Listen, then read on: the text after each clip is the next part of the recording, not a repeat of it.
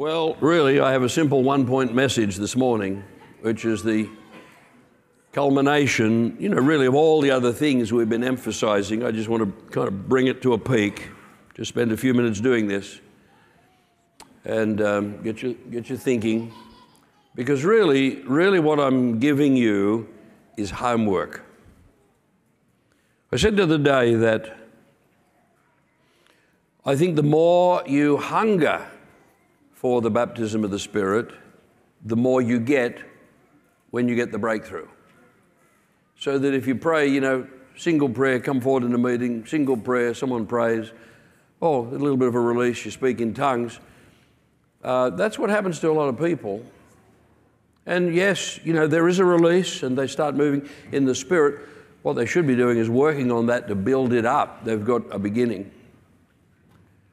But I think when people are really hungry and they're searching and seeking and praying and waiting on God and nothing seems to happen, and so they wait and they finally get a breakthrough, they seem to be clobbered a whole lot more with grace and power.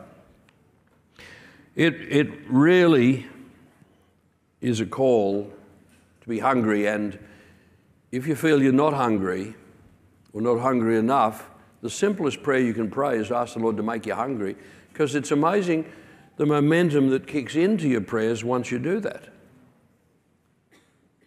But what I want to appeal for is for you to believe that there is a bigger baptism of the Holy Spirit for you than you have already received. That is, I want you to start looking. In other words, we can't finish the work this morning. Yes, you can have a meeting where the Holy Spirit moves. You can have a meeting where everyone got drunk on the floor. We've had those kinds of meetings. But we're now looking for something of another order, another grace. And it means you're going to have to take the time to day by day, praying things through, seeing the cleansing of the heart. The old analogy was,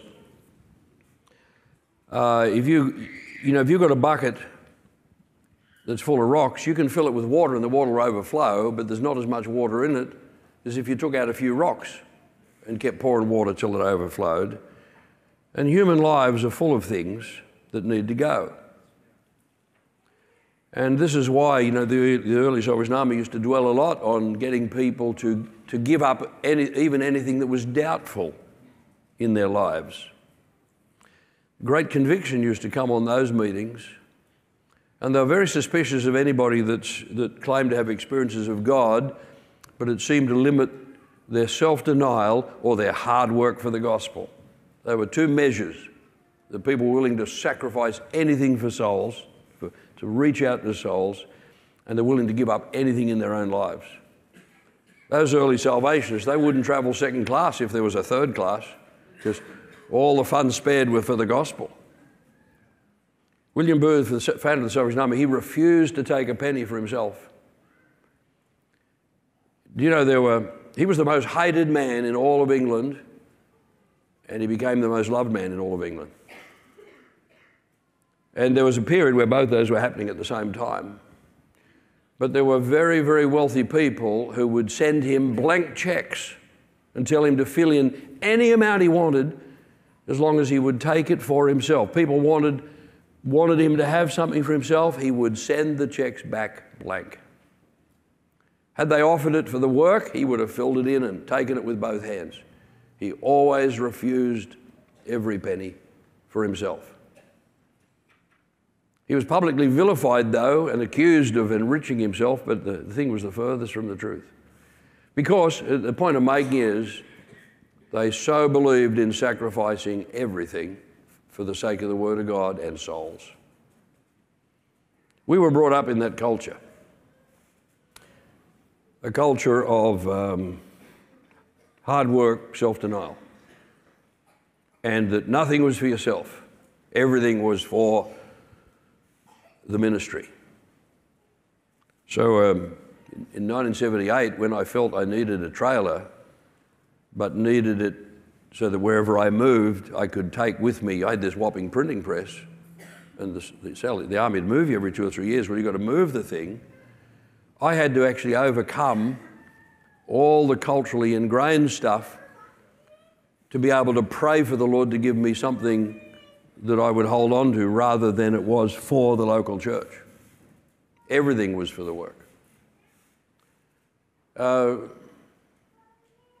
I'm only saying that to demonstrate the level of devotion and sacrifice that was in not a few, but in fact huge numbers, tens of thousands, hundreds of thousands of Christians in those days. And the reason was because they had received a real baptism of the Holy Spirit. It wasn't just a baptism of the Spirit that you felt good and felt free. I mean, these are benefits, right? These are wonderful benefits. Oh, such a release, and some bondage is falling away, and you can pray with liberty, and you can rejoice and enjoy the Lord, and spiritual gifts, you can prophesy and speak in tongues, you can heal the sick. These things you want and must have, and thank God for the people who pressed in to make that the kind of reality that would spread across the world to the whole church. You know, the Pentecostal movement, the charismatic movement. But in the process, by the way, that began with people who understood the holiness movement, that is the belief that you could find a baptism of the Spirit that would make you holy and you would live a sacrificial life for souls. It was people who had that who thought there's more here, there's gifts. We've got to go the other way and say there's more here, there's power for holiness and witnessing. You want the whole package. You don't want, look, the baptism of the Spirit, it is the Holy Spirit, but what tends to happen in life is you receive what you believe for. So if your focus is this section over here and these are the outcomes you want, you'll get a breakthrough, you'll get liberty in those things, and you might get another couple of things thrown in. But the ancients, their focus was over here. And mind you, it was a big focus. It was Wesley who taught the baptism of the Spirit.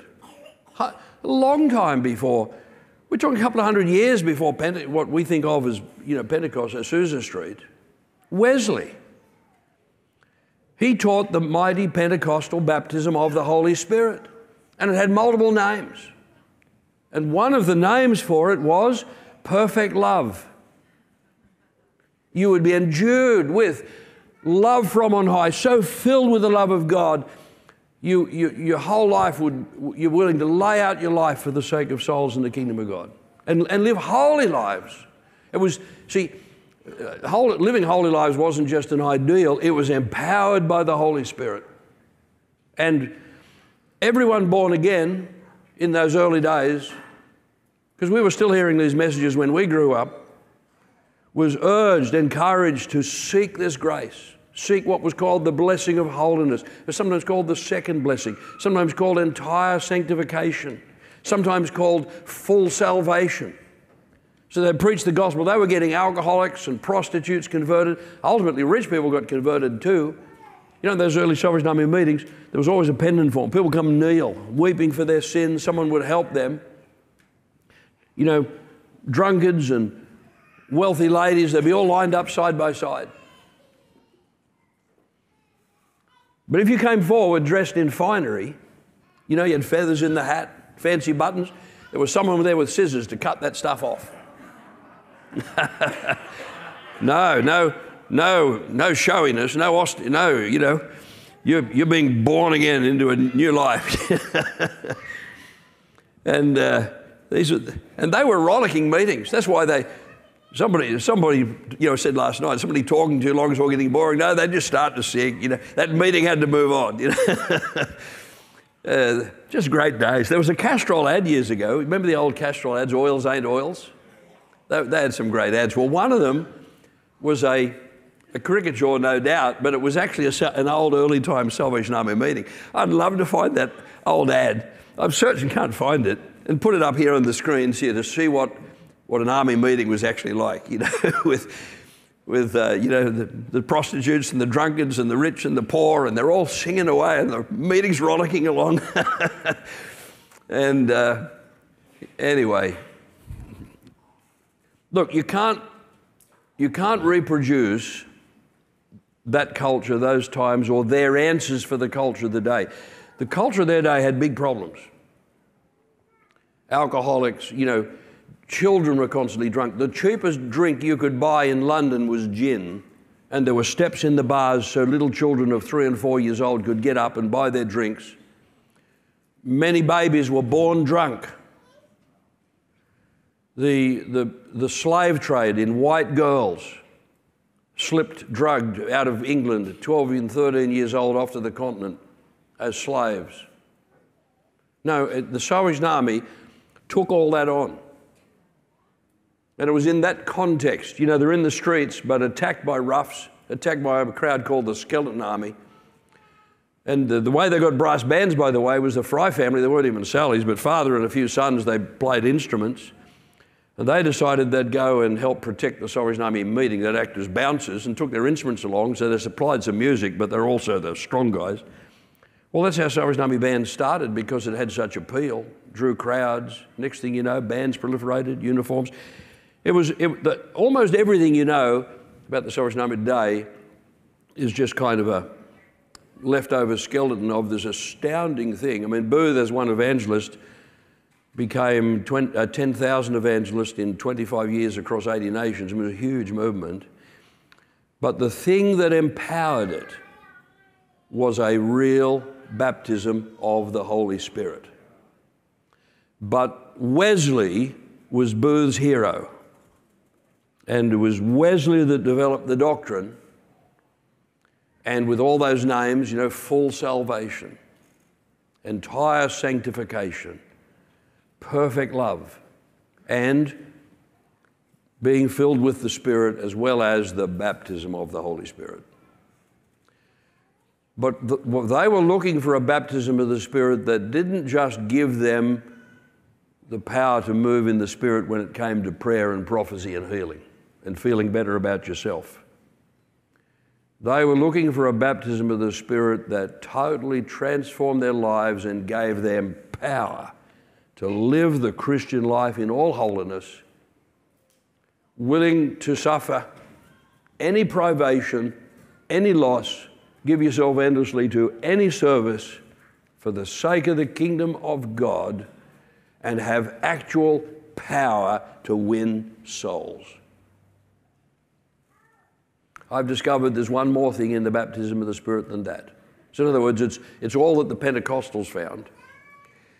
It's all that the Wesleyans and the Sallys and others found. But it's more. That a real baptism of the Spirit causes the people of God to be a people. The initial pouring out of the Holy Spirit on the day of Pentecost was a group event. 120 people in the upper room, and the Holy Spirit simultaneously, instantly transformed 120 lives. It was a group anointing. It was a corporate work. They were all filled with the Holy Spirit. And that's why we call it the birthday of the church, because up until then they were followers of Jesus, but they did not really walk properly with each other. And from that time they became, the Bible says, of one heart and one mind. And that state of grace, the unity of the church, this being a holy nation, this being a royal priesthood, this being a people who rise as one and speak with one voice, the whole power of community, it comes from Pentecost. It comes from having a proper baptism of the Holy Spirit. So much so, and I think that's the pinnacle. The trouble is you don't want to miss the other. You don't want to miss the giftedness on the one hand, nor the power to live for souls in a holy life on the other, but you mustn't miss this pinnacle of grace where you become one with the believers. And so I've had a lot of fun over these years going into Pentecostal churches, well, primarily AOG churches, have a lot of fun and telling them they're not Pentecostal because they don't love each other. Just toying with them a bit, right? But first of all, I teach all that, and so you get to the punchline, which is, unless you love each other deeply from the heart, unless you really are one with your leadership, unless you're a people of one heart, one mind, you're not Pentecostal. So I'm arguing for a greater expression of the baptism of the Spirit. So with that in mind, I'm going to read you a letter from General William Booth. I haven't read this to a crowd in years, and so that means our bunch, 90% of them, wouldn't remember what was in the letter if they did the first time. And the rest of you haven't heard it yet. But it was printed in the Christian Mission paper, which that was the thing that they had before they invented the war cry. Dated 1st of April, 1869, William Booth had written a letter to, now it's the Dunedin Hall Christian Mission. It was the Christian Mission that became the Salvation Army. Edinburgh. Well, where's Edinburgh? We all know, don't we? It's in Scotland. So he writes from London to Scotland. They must have sent an inquiry. People with problems did write letters to William Booth. You know, one of his evangelists wrote in and on behalf of the mission station they were at and said, you know, they'd tried everything and they still couldn't get a breakthrough for souls. And he wrote back and said, try tears. In other words, in your prayers, you weep over it. Someone else, he said to them, if you want them to bleed, you'll have to hemorrhage. But here he writes to the brethren and sisters labouring for Jesus in connection with the Dunedin Hall Christian Mission, Edinburgh. He says, success in soul winning, like all other work, both human and divine, depends on certain conditions. You must be careful to comply with these conditions. I desire to give a few brief practical hints, but first and foremost, I commend one qualification which seems to involve all the others. That is the Pentecostal baptism of the Holy Ghost. I would have you settle it in your souls forever. This one great immutable principle in the economy of grace, that spiritual work can only be done by those who possess spiritual power. Many mistake here. Aroused by the inward urgings of the Holy Spirit, they endeavour to comply with the call that comes from the Word and the necessities of their fellow men, but being destitute of power, they fail. And instead of going to the strong for strength, they give up in despair. Again, aroused again, they resolve and venture forth, but having no more power than before, they are as impotent as ever, and fail they must until baptized with power from on high. This, I am convinced, is the one great need of the church. We want no new truths, agencies, means or appliances. We only want more of the fire of the Holy Ghost. This is what you, dear Edinburgh friends, need. The baptism of the Holy Ghost and fire. I would not have you think that I imagine for a moment that you have not the Spirit. By your fruits I know you. No men could do the works that are being done in your midst except God was with them. But how much more might be done had you all received this Pentecostal baptism in all its fullness? What zeal, what self-denial, what meekness, boldness, holiness, love would there not be? And with all this, what power for your great work? The whole city would feel it. God's people in every direction would catch the fire, and sinners would fall on every side. Difficulties would vanish, infidels believe, and the glory of God be displayed. You do desire to see signs and wonders wrought in the name of Jesus, to see a great awakening among the careless crowds around you, to see hundreds or thousands of feet turned into the way of life, would, I know, put gladness in your heart more than in the time when your corn and wine increase. This baptism, then, is your first great need. If you think with me, will you not tarry for it? Offer yourselves to God for the fullness. Lay aside every weight. Hold on. Though your feelings are barren, your way dark, and your difficulties be multiplied, steadily hang on to the Word of God. Expect the baptism every hour. Wait if he tarry. He quotes the scripture. This kind goeth forth to This kind goeth not forth but by prayer and fasting. And, he quotes the scripture again, the Lord whom you seek shall come suddenly to his temple. Well, there you are. If you want a copy of the letter, you can ask me nicely. And he has in it the advice needed, that bit at the end. Now, I'm giving you some homework. I would like to think that you go out from here to all points of the compass and you begin this purpose afresh, no matter how much of the Holy Spirit you've had before, no matter how much anointing you've had, no matter how much giftedness. There is very unusual giftedness available, not just the usual, tongues, prophecy, healing, and words of knowledge. There's a great variety of giftedness in addition to all of that. You think of Felix's gift, being able to look around a crowd and see who's ready to be led to the Lord. You think of Apollos' gift in the Philippines, where when the Spirit of the Lord came on him, he never had to sleep a wink the rest of his life, and he spent all his nights searching the Scriptures. And the result was he had such authority and he had such understanding. Unusual gifts. I remember another man came to Australia, an American preacher, and he had an unusual gift. He could take the hand of any person and immediately rattle off. He had an instant recall of 7,000 promises in Scripture, and he could instantly rattle off for you 6 or 7 promises the Lord was giving you right there on the spot.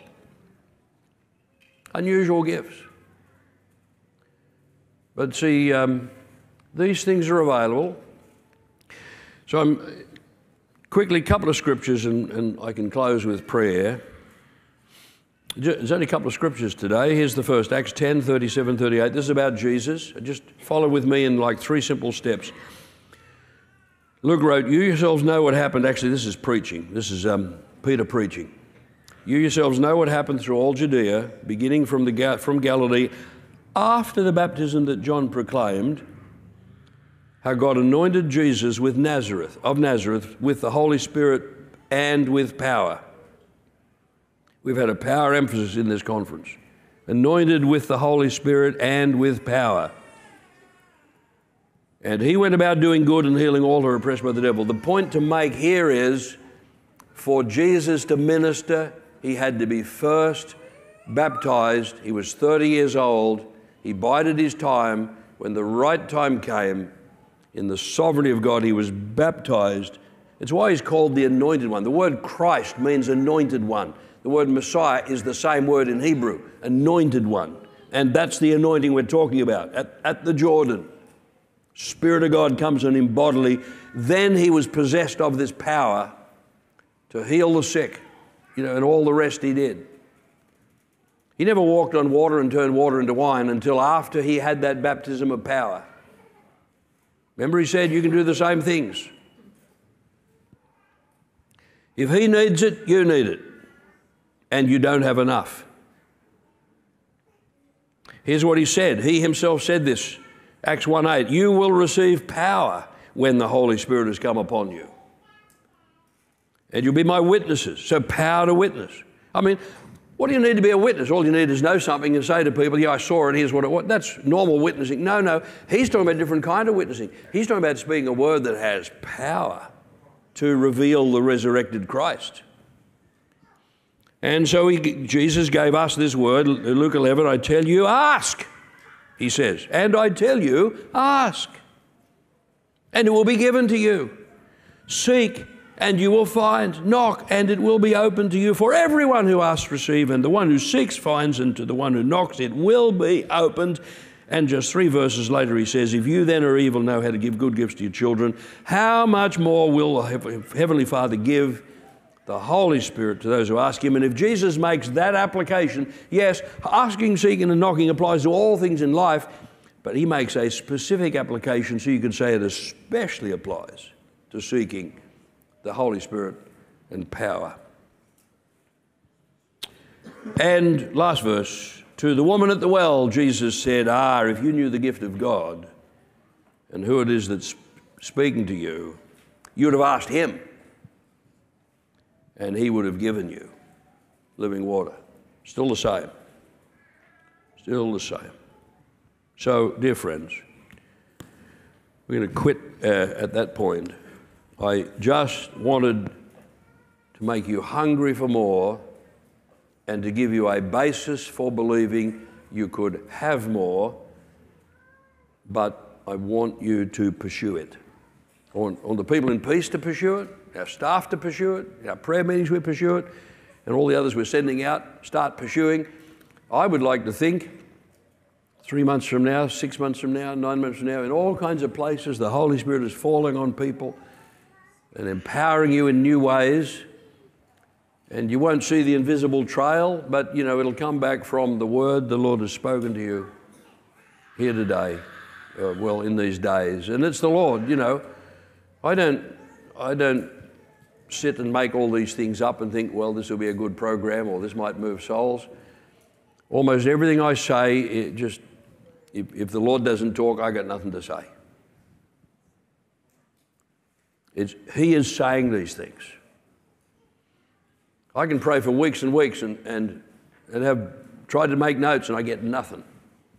It's a difficult life. You've got a big conference going on. Haven't got a clue what I'm going to say. No, but he wants to talk. That's why. And I'm telling you, he is saying this. It's the word of God. So do you think we could resolve in our hearts? Like, proper resolution is very important. Like, it's not enough just to be moved in a meeting. There's got to be some kind of decision in the heart made that is resolute. A choice, a setting of your heart to pursue. And so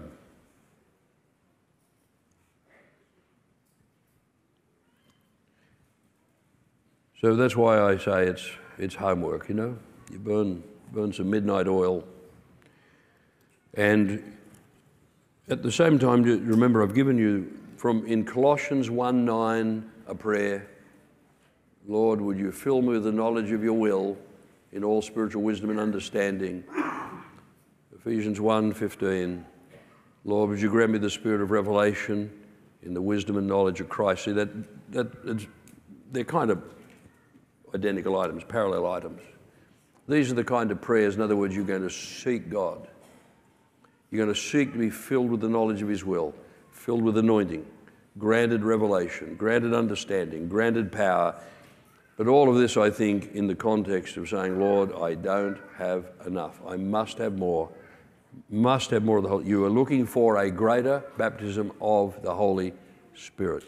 Don't tell me it's not possible to have a second and a third. Do you know the Baptist objection, the traditional Baptist objection to the Pentecostal position was, no, you can have many experiences of the Holy Spirit. It was one of their ways of dodging, the big one. But still, Charles Finney, his testimony is that on a Wednesday morning he was converted, but on the afternoon of the same day he had multiple baptisms of the Holy Spirit until he had to cry and ask the Lord to stop. Well, makes us feel like Paul. We've only had one. No, friends, back to that place of calling on the Lord. Ask and you will receive. So I give myself the homework too, honestly. After all these years I've decided no, enough's not enough, There must be more. So we'll have some simple prayer together. Ask the band to come back, and they will, in a moment, help us to rejoice in the closing of the service. And there'll be morning tea and followed by lunch by about noon. But once the band is here, I want you to pray with me. I want to pray with you because we're going to believe God.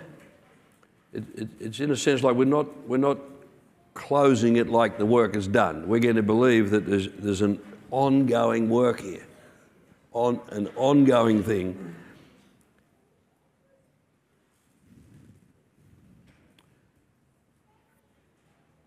All right, pray with me. Take this quiet moment to express your desires to the Lord. Let him know your heart. Well, he knows your heart and you know your feelings, but This falls into the category of needing to ask. It's not enough to say the Lord knows what I need, and if He wants to give it to me, He will. This will never, ever work. You will get nothing. You must ask. Even though He knows all about it, even though you know all about it, you must communicate. Ask and you'll receive. In another place, you have not because you did not ask, James said.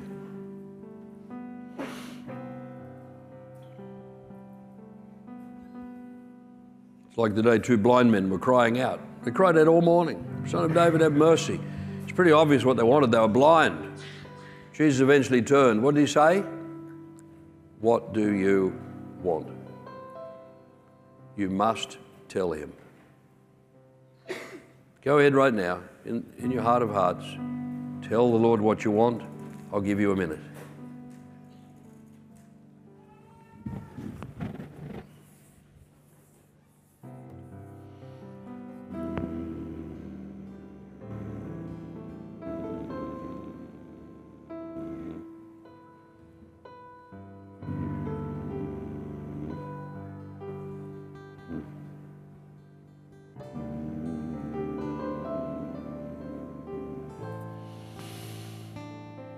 Father, we pray together, for we all have this same need and heart's desire, that you would grant to us more of the Holy Spirit and power. The baptism of the Holy Spirit and fire.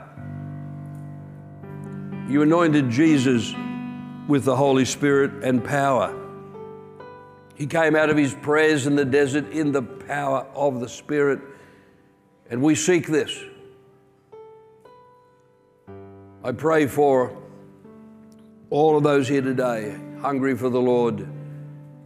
I ask that by your grace, by the power of your hand, you would enable every one of these in seeking the face of God to find fresh anointing, fresh power, to find the baptism of the Spirit, to break through, to have the hindrances cleaned away, the fetters broken, to find deliverance, to find liberty and freedom, to break through into the liberty of the Holy Spirit. Lord, I ask you to empower your people, empower me, empower these ministers, empower the believers, empower our families. Grant power, grant more of the Holy Spirit. We knock on heaven's door. We knock on the door of these promises. I ask you, Lord, that this coming 12 months would see such a transformation in lives, in churches. Let us see the power of the Spirit move afresh amongst us. As Booth himself said, we want another Pentecost. But I thank you, Lord, we can all walk in that grace today and tomorrow. Lord, we seek. We seek the power of your name. We seek the power of the right hand of the Most High. And thank you, we have your promises and we have received grace, but as Jesus said, we seek more, that we might be empowered for service, empowered for witness, empowered for prayer, empowered for holy living, empowered with the mind of the Lord and with the life of the Spirit. Come, Holy Spirit, rest now upon every one of these believers. Your presence be with them. I ask, Lord, that they would know day by day what it is like to sit in your presence and to seek your face. Cleansing, oh God. Wash away every sin. Wash away guilt and false loves. The ways in which the heart is tied to many things, Lord, there are breakthroughs needed. Let light flood every soul, that in seeking that which is better, they would see clearly what to throw away, what to give up.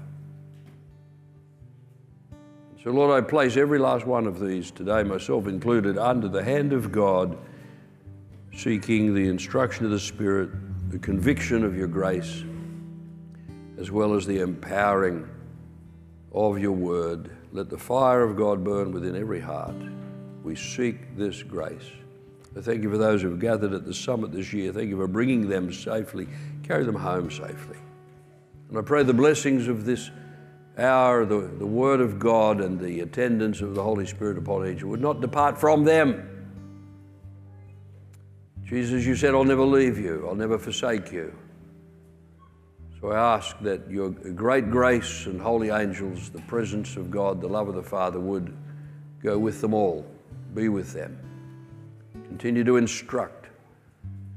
And I pray, Lord, in the coming weeks, every one of these whose heart is hungry for God, they would receive revelation from heaven, that understanding would grow, the riches of grace be multiplied within them, so that all of us would be enabled to live in another way, at another level, and to walk in an altogether better expression of life because of the grace given to us.